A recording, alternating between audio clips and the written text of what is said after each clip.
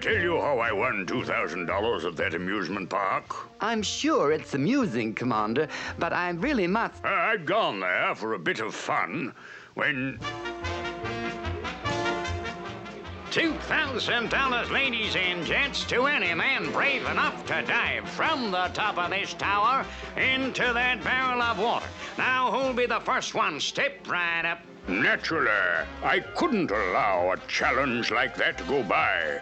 So I stepped forward and started up the ladder. When I reached 100 feet, I did a neat jackknife. Just to get the feel of it, don't you know? Then I climbed to the very top. I launched into a graceful swan dive when, to my horror, I saw that there wasn't a drop of water in the barrel. But wherever had it gone? I instantly realized that my clothing must have soaked up all the water. Quickly, I removed my clothes, squeezed out all the water, which fell into the barrel, and I landed safely. Good show. Sounds like a barrel of fun. Quite.